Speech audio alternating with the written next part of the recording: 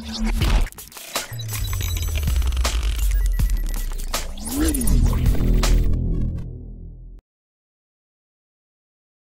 friends, sports பத்தின செய்திகளை உடனுக்குடன் தெரிஞ்சுக்கொள்ள நம்ம தமிழ் கிரிக்கெட் சேனலை சப்ஸ்கிரைப் பண்ணுங்க. இந்தியா மற்றும் இலங்கை அணிகளுக்கு இடையேயான கடைசி T20 போட்டியில தற்போது இந்திய அணி 78 ரன்கள் வித்தியாசத்தில் வெற்றி பெற்றிருக்காங்க. இந்த போட்டியில இந்திய அணி அபாரமான வெற்றியை பெற்றிருந்தாலும் இந்திய அணி செய்திருக்கக்கூடிய 4 முக்கியமான தவறுகளை பற்றி தான் பார்ப்போம். 2020ஆம் ஆண்டில் 20 போட்டிக்கான உலகக்கோப்பை நெருங்கி கொண்டிருக்கும் சமயத்தில் தற்போது இந்திய அணி இது போன்ற தவறுகளை எல்லாம் திருத்தி கொண்டாதான் அது இந்திய அணிக்கு மிகவும் உதவியா இருக்கும்.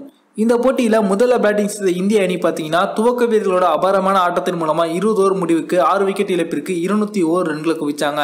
இதுல அதிகபட்சமா KL ராகுல் 54 ரன்களும் ஷிகர் தவன் 52 ரன்களும் எடுத்தாங்க.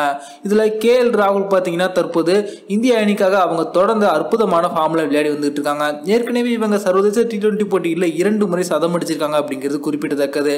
இருந்தாலும் இவர் கடைசி போட்டியில பாத்தீங்கன்னா 45 ரன்கள் இருக்கும்போது அவசரப்பட்டு இறங்கி விளையாட முயன்று போல்டாகி வெளியிட்டாங்க. அதே போலதான் இந்த 3வது T20 போட்டியிலும் இவங்க அரை சதம் அடித்து 54 ரன்கள் இருக்கும்போது இறங்கி அடிக்க முற்பட்ட போது ஸ்டம்பிங் செய்யப்பட்டு வெளியேற்றப்பட்டாங்க. சிறப்பான ஆட்டத்தை வெளிப்படுத்தக்கூடிய KL ராகுல் இது போல அரை சதத்தை ஒரு சதமா மாற்றக்கூடிய ஒரு கெப்பாசிட்டி அவருக்கு தற்போது இல்லை அப்படின்னே சொல்லலாம். ஆனா ரோஹித் சர்மா அவர்கள் பாத்தீங்கன்னா அவர் அரை சதம் அடிச்ச பிறகுதான் அவருடைய ஆட்டமே வேற மாதிரி இருக்கும். அவர் அதிரடியா விளையாண்டாலும் கூட ரொம்பவே கண்ட்ரோலா விளையாடுவாங்க. ஆனா KL ராகுல் அவர்கள் 50 ரன்கள் அடிச்சுட்டாங்க அப்படின்னா மிகவும் அதிரடியாக விளையாட விடும் அப்படின்னு சொல்லிட்டு அவங்க தன்னுடைய விக்கெட்டை தாரை வார்த்துறாங்க. கண்டிப்பா அவங்க நிலைச்சு நிதானமா விளையாண்டாங்க அப்படின்னா அவங்க சதத்தை பூர்த்தி பண்ணுவதற்கு அதிகமான வாய்ப்பு இருக்கு. அதே போல இந்த போட்டியிலே இந்திய அணியின் கேப்டனான விராட் கோலி பாத்தீங்கன்னா 3ஆம் கால வீரராக களமிறங்குவாங்க அப்படின்னு எதிர்பார்த்த சமயத்தில் இவங்க 6ஆம் கால வீரராக களமிறங்கி அனைவருக்குமே ஆச்சரியத்தை ஏற்படுத்துறாங்க. தற்போது இருக்கக்கூடிய இந்திய அணி பார்த்தீங்கன்னா மிகவும் இளம் வீரர்களை அடங்கி இருக்கக்கூடிய இந்திய அணியா இருக்காங்க.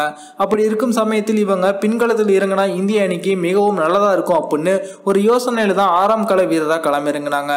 ஆனாலும் அதை அவங்க சரியா செய்யலை அப்படின்னே சொல்லலாம். இந்த போட்டியில அவங்க அவசரப்பட்டு மீதம் 2.3 ஓவர் இருக்கும் சமயத்திலேயே 2 ரன்களுக்கு ஆசைப்பட்டு 17 பந்துகளில் 26 ரன்கள் எடுத்த சமயத்துல ரன் அவுட் ஆகி வெளியேறிட்டாங்க. கோலி அவர்களுடைய இந்த அவசர தடத்தினால பாத்தீங்கன்னா கடைசி நேரத்துல இந்திய அணிக்கு ஒரு சரியான பேட்ஸ்மேன் இல்லாம திணறினாங்க அப்படின்னே சொல்லலாம். இருந்தாலும் மனிஷ் பாண்டே மற்றும் ஷர்துல் தாக்கூர் இவங்களுடைய அதிரடியான ஆட்டத்தின் மூலமா இந்திய அணி 201 ரன்கள் எடுத்திருந்தாங்க. கோலி நிலைச்சு நின்றாங்க அப்படின்னா இதை விட அதிகமான ரன் எடுத்திருக்கலாம். அதே போல தற்போது கோலி அவர்கள் பேட்டிங் ஆர்டரை மாத்தினதன் மூலமா இந்த போட்டியில மிடில் ஆர்டர் ரொம்பவே கொலாப்ஸ் ஆயிடுச்சு அப்படின்னே சொல்லலாம். சஞ்சு சாம்சன் அவர்கள் கிட்டத்தட்ட 5 வருடங்களுக்கு பிறகு இந்திய அணியில இடம் பிடிச்சாங்க. முதல் பந்தில் சிக்ஸர் விளாசினாலும் அடுத்த பந்திலே அவங்க அவுட் ஆகிட்டாங்க.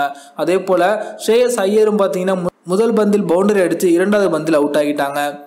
ஆல்ரவுண்டர் அப்படின்னு சொல்லப்படுகின்ற வாஷிங்டன் சுந்தரம் முதல் பந்திலே தன்னுடைய விக்கெட்டை இழந்துட்டாங்க. இவங்களுடைய இது போல தொடர்ச்சியான விக்கெட்டின் மூலமா இந்திய அணிக்கு மிடில் ஆர்டர்ல மிகப்பெரிய ஒரு பாதிப்பு ஏற்பட்டது. மற்றொரு தவறு என்ன அப்படின்னு பாத்தீங்கன்னா இந்த போட்டியில இந்திய அணியில ஒரு பவர்ஃபுல்லான ஆல்ரவுண்டர் இந்திய அணியில இல்லை அப்படின்னே சொல்லலாம். வாஷிங்டன் சுந்தர் ஆல்ரவுண்டர் அப்படின்னு சொன்னாலும் அவங்க அதற்கான ரோல்ல சரியா விளையாடலை அப்படின்னே சொல்லலாம். ரவீந்திர ஜடேஜா போன்ற ஒரு முக்கியமான ஆல்ரவுண்டர் டீம்ல இருக்கும்போது அவரை கண்டிப்பா 11 பேர் கொண்ட வீரர்களை களமிறக்கியிருக்க வேண்டும்.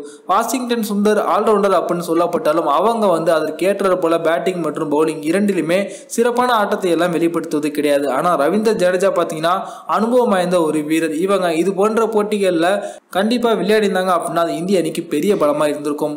விராட் கோலி அவர்கள் இந்திய அணியோட பேட்டிங்ல கவனம் சேர்த்தாங்களே தவிர மிடில் ஆர்டர்ல அதாவது ஆல்ரவுண்டர் இருக்க வேண்டும் அப்படிங்கிற ஒரு எண்ணத்தை அவங்க கோட்டை விட்டுட்டாங்க. இது இந்திய அணிக்கு மிடில் ஆர்டர்ல ஒரு பெரிய பாதிப்பையும் ஏற்படுத்துது.